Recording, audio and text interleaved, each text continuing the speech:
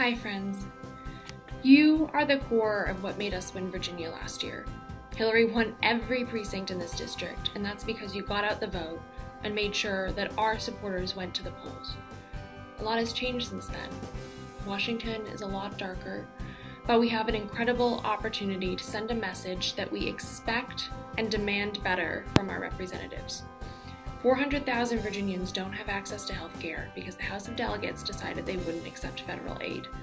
Terry McAuliffe has vetoed more extreme Republican bills than any governor in Virginia's history. I don't want to imagine what our Commonwealth would look like if we had a Republican governor. A lot is at stake this year, and I, for one, can't give up. We did amazing things together last year, and we have a chance to really do it again. Hillary won Virginia, and she really won here in the 32nd. Let's make it count. We can't do this without you, so please go knock doors to turn out our supporters November 4th through 7th. We can do it and win if we work together. Campaigning with you was one of the greatest honors of my life, and I can't wait to see you out on the trail again to secure a win here in Virginia. So, thank you.